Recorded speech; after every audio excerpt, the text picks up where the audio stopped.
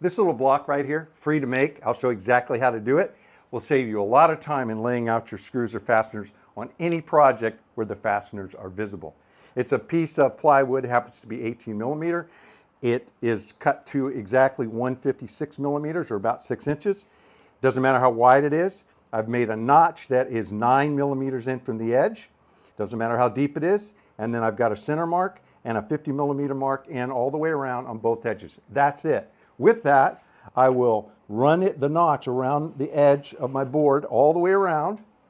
And then I will take my center mark, so I don't have to do any math other than divide the board in half to find the center, put it on my center mark it out in both directions. When I get to the last one going to the end, instead of going to the end, I'll come back in to my 50 millimeter mark.